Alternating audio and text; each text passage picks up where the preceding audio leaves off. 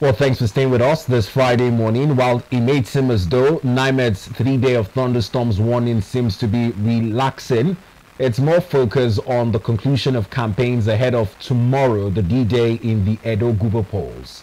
Now, this leads one of the prominent issues in the news as captured by the dailies.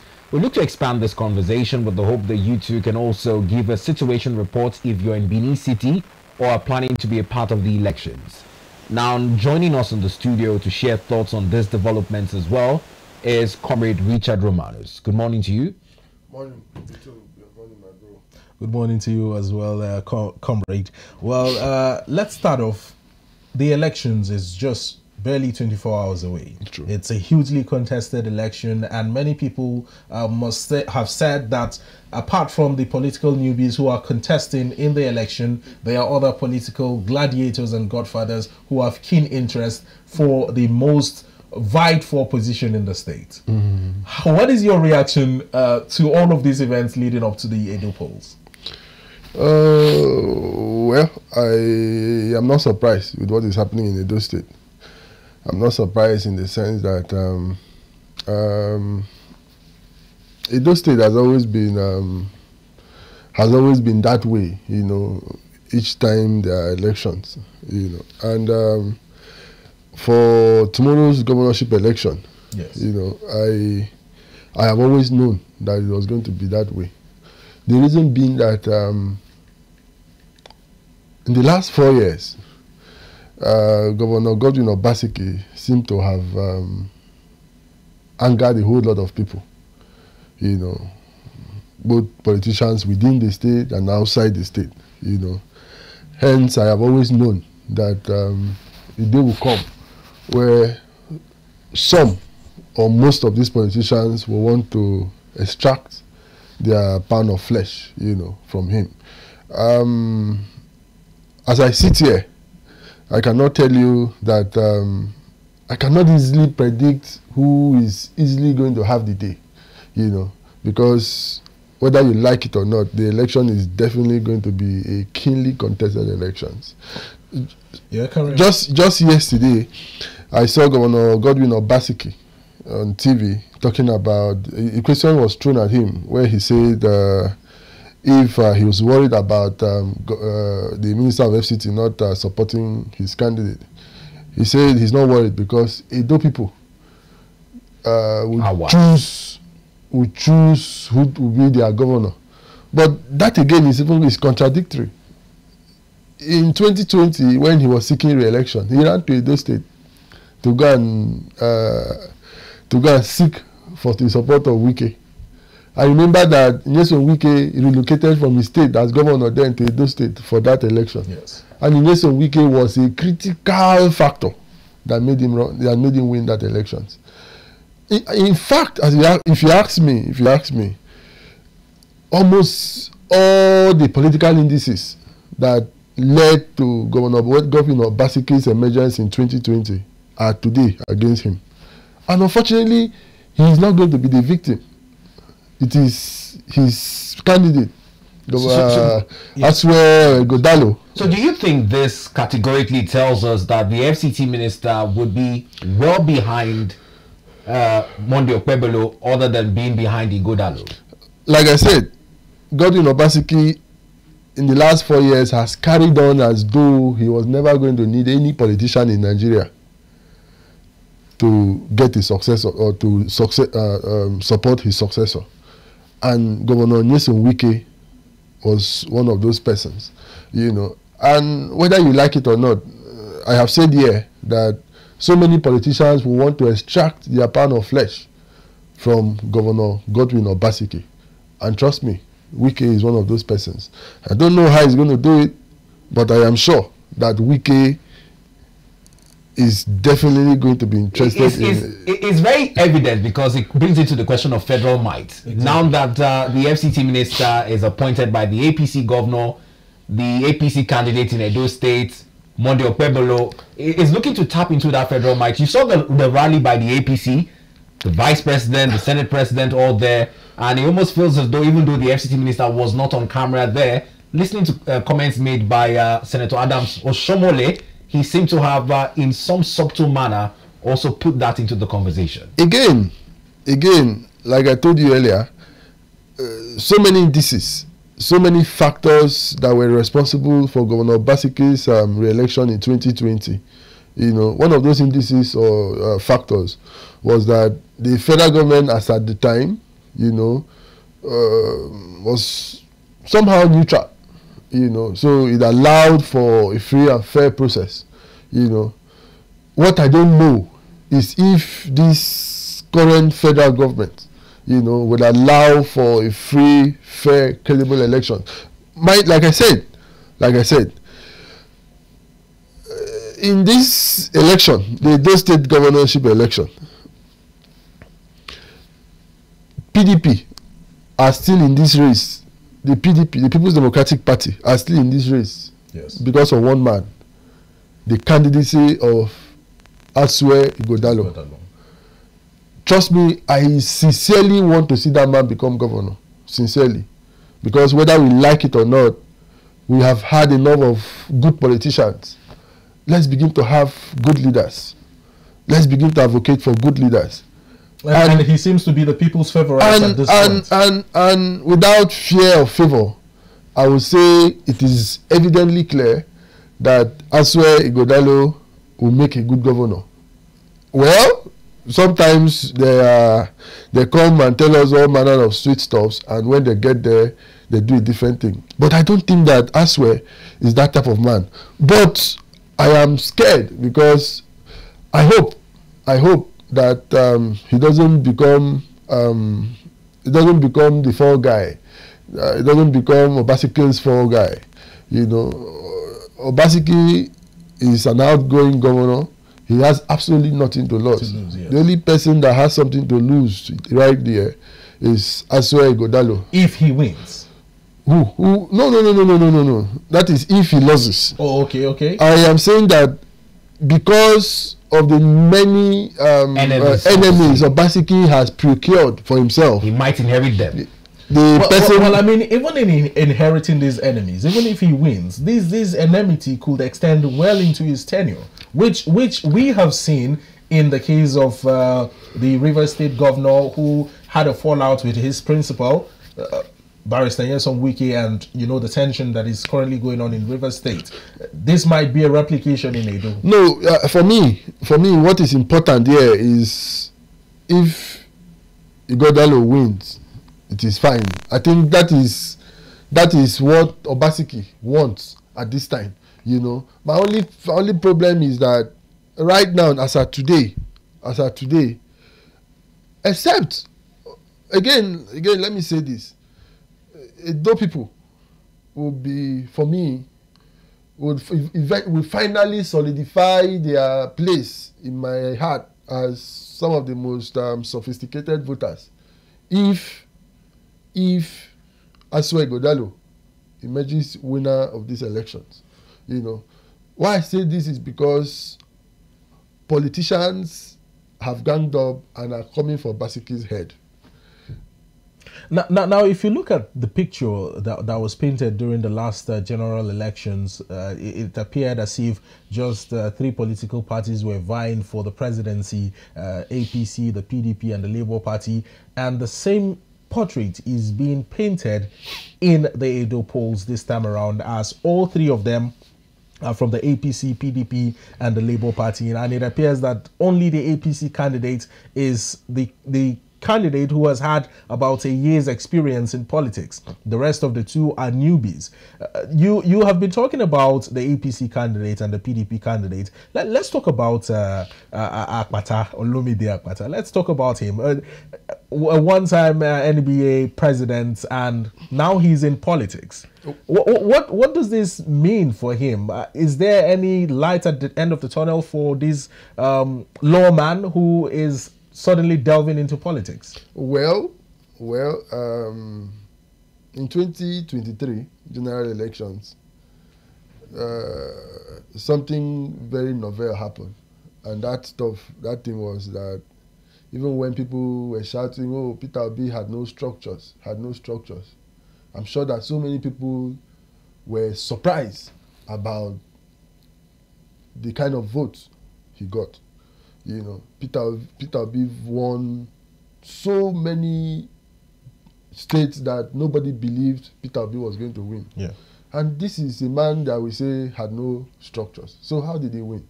You know, I don't know if that is going to happen in Edo, but that was why I said Edo people over time have proven to be very, very, very sophisticated in terms of voting. Don't forget, Peter Obi won in Edo State in the last presidential elections, you know. But what I don't know is if Edo people will replicate what they did in 2023 presidential election for Olumide Akpata. And give it to Olumide Akpata. The guy has been, I have also followed his campaigns, you know. The guy, I also think would make a good governor. His sound, manifesto was very robust. Very robust, you know. His sound, he has a clear vision for Edo State, you know. I like his ideas and all of that. But politics, they say, is local, you know. Olumide Akpata is also running against the tide. Zoning is not in his favor, you know. And whether you like it or not, these are some very strong indices, you know, that would definitely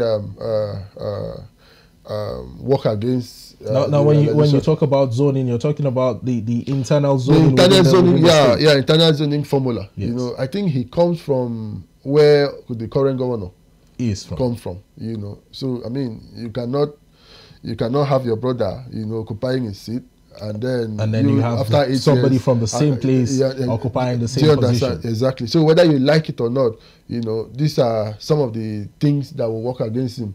By and large, I sincerely, I pray that maybe something happens, but sincerely, if I must be sincere here, you know, I don't see Olumide Akpata. Maybe, like they say in their political this thing, maybe this may be his own political baptism.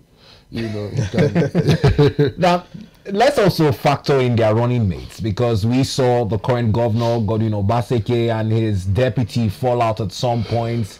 The courts had to come back, reinstate. But in terms of the current political parties leading the race, the three horses, the key figures are now their running mates. The Labour Party's candidate, Mr. Olumide Akpata, much like you rightly stated, has zoning against him.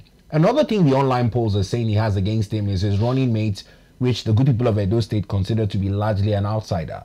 And they've also cited the fact that the Labour Party, much at the grassroots and rural areas in Edo State, is totally absent. Many are saying he might just hinge the support he's getting from the NBA and the carryover of the 2023 presidential popularity of the Labour Party. How much does the running mate factor affect this joint ticket? In fact, it does. In 2020, when Obaseki was seeking for re-election, one of the persons that was instrumental to his re-election was his deputy, Philip Shaibu. Philip Shaibu, whether anybody likes it or not, is politically rooted. Politics is his stuff. You know, he knows exactly how to play it. You know, that was why Obaseki was able to do some of the things he did. You know, so whether you like it or not, the choice of running mate also matters. You know, and just like I said earlier, for Olumide Akpata, that again tells you the political should I say, how political novice, you know, he is. Yes. You know, whether you like it or not, the choice of your deputy governor and the choice of where he comes from, you know, also matters. Because while you are expecting to cover point A, it is expected that your deputy governor should cover point B. Yes. You know, but in this case, I don't think that Olumide Akpata and his party took cognizance of this consideration. But this is not even the case with Obaseki or PDP and APC. You know, Now, the deputy governor of the running mate of Monday, Senator Monday, Kwebolo, Yes. is a serving House of Rep member. What's his name? Something Idahosa, Now, whether you like it or not, Idahosa is representing at least 2 local government areas. In the state. In that state, So, even if you take every other thing away from him, every other local government away from him, you see those 2 local government areas where he comes from. It is expected that he will deliver the vote. It's expected that he should deliver the vote from those 2 local government areas. Yes. And that is what the election is.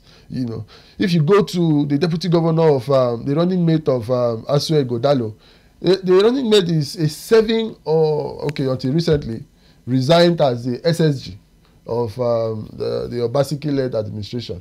And from what I heard in the field, he's actually a very popular man. Well grounded in politics. Very grounded, very loved, and I'm sure that is one of the considerations that actually led to his consideration as a running mate. So I am saying that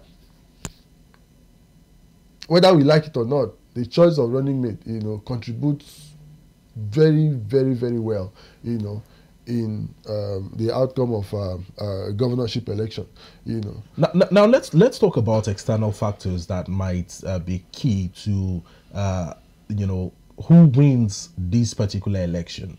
We have the president, who people are insinuating is, throwing his weight behind the APC candidate. Former Vice President Atiku Abubakar is solidly behind the PDP candidate, and of course Peter Obi has been quite vocal about Olumide Apata. Of all these 3, who do you think that perhaps is more grounded to ensure that their candidate wins? I mean, this is no longer a fight amongst the contestants, it's now a fight amongst these 3 giants. Oh, well, I think that these people's support at this time is almost inconsequential. It is inconsequential because after jumping in that podium the other day, in the name of campaigning for this candidate, I mean, they left almost 41 hours later out of the state. They don't vote there. The only thing they would possibly do for their candidate is make calls, support with finances if need be, and all of that. And influence in terms of lobbying and all. And influence in terms of lobbying who? And as a matter of fact, the people only, people. Apart from that, the people of Edo State, the people of Edo State will vote for who they want, But I am not saying that, especially among the 3 of them, the person that actually has what it takes to indirectly influence, should I say directly? More like federal might. Yeah, more like federal might. He's a sitting president of Nigeria. If he wants Edo State to be recruited into his party as APC, then he has all it takes, to actually do that. There are too many things he can do to actually bring Edo State into the APC fold. But in Edo State, as of today, yes, like I was saying, or like I started by saying, 13 House of Rep members, only 1 is PDP. All, maybe 1 or 2 are Labour Party, others are APC. 3 senators, 1 Labour Party, 2 APC. About 25 House of Assembly members or so, 15 PDP, 7 APC, and a few others Labour Party. The only thing the Obaseki, the PDP has going for them maybe are the local government structures, the local government and all of that.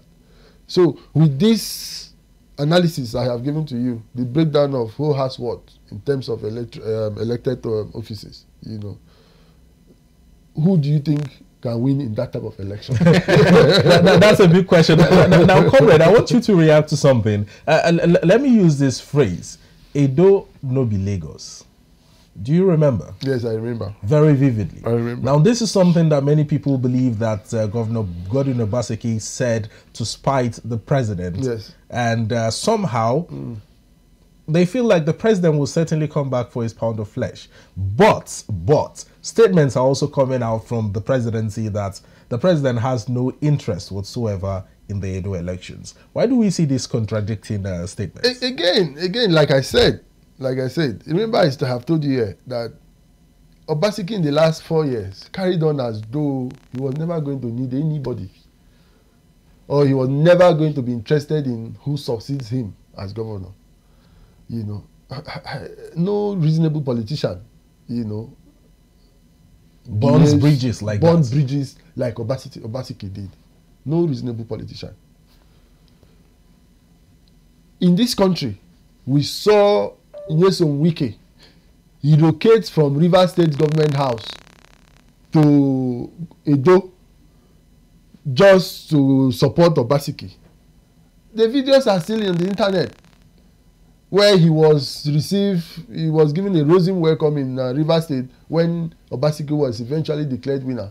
In fact, shortly after Obaseki was declared winner, one of the first places he visited, one of the first places he went to say thank you was Port Harcourt. The videos of the role Nyesom Wike played over that election are still on the internet. Now, very quickly, we have 15 minutes just to wrap up this newspaper review segment. We're hoping we can touch on at least 3 items. Let's keep quiet of the items in the news and come down to the PDP, since we're still talking PDP issues. But now, in terms of the acting chairman positionship, Damagum, we see a fracture amongst the PDP governors, whilst the likes of Governor Seyi Makinde, the likes of Governor Ademola Adeleke have thrown their weight behind Damagum. Those in Bauchi are not too happy with the way he has carried his affairs in the PDP, and reports are that they are plotting to sack him. Many are looking at it as an extension of the entire position of PDP. Are they in crisis? How do they put their house in order ahead of 2027 now that even amongst the governors, they are split on the position of the national chairmanship? Let's get your thoughts on that. Okay. I pity PDP. I pity PDP because the party is currently on life support. You know, any moment from now, the party may just die, except something miraculous eventually happens. It has always been my position that only 4 governors, as at today in PDP, can rescue the party. The governor of Bauchi, the governor of Adamawa, Bayelsa. Okay, 5. Oyo State, and then maybe Edo State. Akwa Ibom? No, Edo State. Not even Akwa Ibom. Not even Akwa Ibom. You know why? Why? These are second-term governors. They have no election to run in future. So all they can do, all they would do, all they should do is to try to salvage the situation since they have nothing to lose in future. You know, I mean, just when I thought that, okay, the PDP, the governors are waking up, you know, judging by the statement of Bala Mohammed in Bauchi, Seyi Makinde said, that thing you're saying, I am not with you. And a moment later, Fintri of Adamawa said, I am with Seyi Makinde. So these governors, Bayelsa, since he won his re-election, has been deaf and dumb. He's not. I'm not even seeing him in anything that has to do with. He's been very diplomatic about making statements. But I wish I can actually say some of the things I think is making him keep quiet on TV. You know, but that is. Well, maybe you can give us a hint of it. But that is what it is. While also being diplomatic. Yeah. Okay. The truth about it is that we know. I followed his re-election bid quite keenly, you know, and I can say that, but not for the tacit support he got from the federal government. Tacit support, not in terms of, oh, we are supporting you. tacit support in ensuring a free, fair, credible election, you know, and then a free, fair, ensuring that the judiciary, you know, does not interfere in the is it post-election yes, matters. Yes. You know, that should have been one of the reasons why he, the governor, may not be speaking out. You know, and then you go to the first-term governors. These first-term governors, like I said, they have something to lose. They have something to lose in the sense that whether they like it or not, they are going to face the election. They are going to face the election in 2027. You know, would they want to begin to burn some bridges, you know, that may help them, you know, in securing re-election in their various states? Just a few days ago, it was reported that Moino, the governor of Akwa Ibom, you know, while flagging off the local government elections in the state, warned the chairmanship candidates not to make antagonistic statements against the APC-led federal government. They should concentrate in their campaigns and leave some other matters. Do you understand? What does that tell you? This is a man who is trying to be careful. Don't forget, he has a very tough election in his hands. Whether he likes it or not, the Senate President of Nigeria is from his state. Yes. And come 2027. Yes. And whether you like it or not, what will make Senator Obod Godswill Akpabio tick, politically tick and powerful, if he's able to enroll Akwa Ibom State into his party. You cannot be a Senate President, the number 3 man in the country. And for 8 years, your state has a different party. A different political party. You know, the same thing is applicable to the new sheriff in Delta. You know, the new well, very quickly, gentlemen, time is coming to a close. There's another issue in the news which a lot of Nigerians and our viewers will be looking to also gain insight and your opinions on, especially with this characters of sitting governors influencing successors and successors feeling the need to be loyal at all costs, even when the rule of law is somehow put into question. The ex-governor of Kogi State. His battle with the EFCC. We saw quite the controversy yesterday. EFCC saying, no, he's not in our custody. Him posting pictures in the company of Governor Usman Ododo, escorting him to the EFCC headquarters. Let's quickly get your position on this. Sincerely, as we say it in the streets, that one self no claim me. What happened in EFCC that day? Sincerely, I don't understand. Is it because Yahaya Bello was escorted to that premises by a sitting governor? Was that why the EFCC couldn't arrest him? What exactly is it? Like somebody you declared wanted, somebody you say you're looking for, took himself to your premises and you didn't arrest him. We saw videos. It's not as though it was alleged. We saw videos. He came to your premises and according to his press guy, he said the EFCC couldn't even ask him a question. What happened? According to, what's his name? Is it Shaibu, something Shaibu, the guy from one of these articles, Asiswe. Yes. He called it, there's a name he called it. He said, according to him, what happened was completely juju and all of that. But that is not even my business. You know, I feel really ashamed, you know. You cannot say you're declaring a governor is somebody wanted and the person walk up to you and you are not arresting him. And then, sincerely, I don't know if what Usman Ododo, the governor of Kogi, I don't know what he's doing actually, you know. Why is he shielding? Why does it seem like he's using his immunity to shield Yahaya Bello, for God's sake? I mean, firstly, Yahaya Bello is his principal. And somehow it's regarded that he brought him into power. That aside, what many people want to know is why did EFCC take so much time in apprehending? Well, he has not been apprehended at this point, but why did they take so much time in ensuring that Yahaya Bello comes in for this questioning that they allege that he walked into their office? I mean, if you are looking for someone, an organization as highly placed as EFCC, you shouldn't allow the person consult with lawyers and family and political associates first before deciding to honor your invitation. Well, again, I want to say that,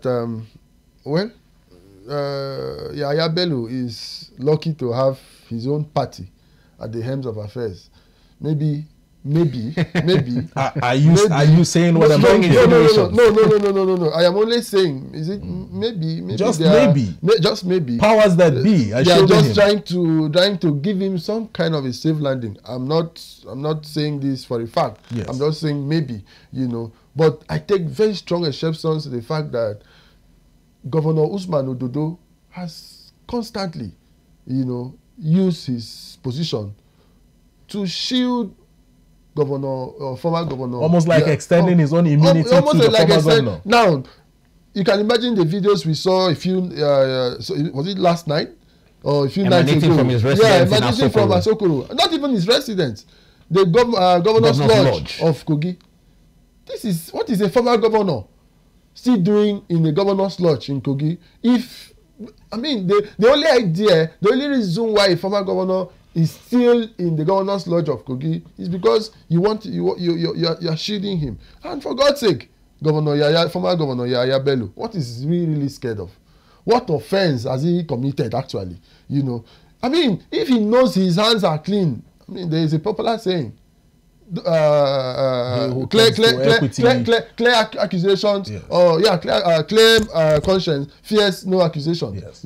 If you know you have clear conscience, if you know you have done absolutely nothing wrong, if you know you have not tampered with Kogi State funds, please come out and face your issues.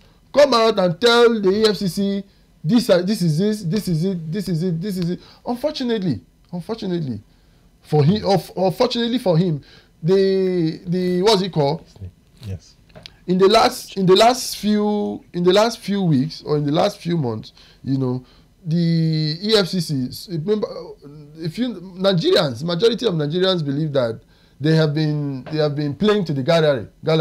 Yes. What we've been seeing them do is media trials. And I had thought that Yahaya Bello can capitalize on those kind of that kind of stuff. To clear his conscience and clear his name. To say, come, what I have been facing is complete media trial. I am here to look at what former Governor Ayo Fayose did. Shortly after he left office, he drove straight with a customized T-shirt, EFCC. I am here. Today, he's not walking the streets of Nigeria. He's walking free in the streets of Nigeria. He's walking free in the streets of Nigeria. So you, Governor Yahaya Bello, if you know your hands are clean, if you know you have absolutely nothing to fear, go to the EFCC and clear your name.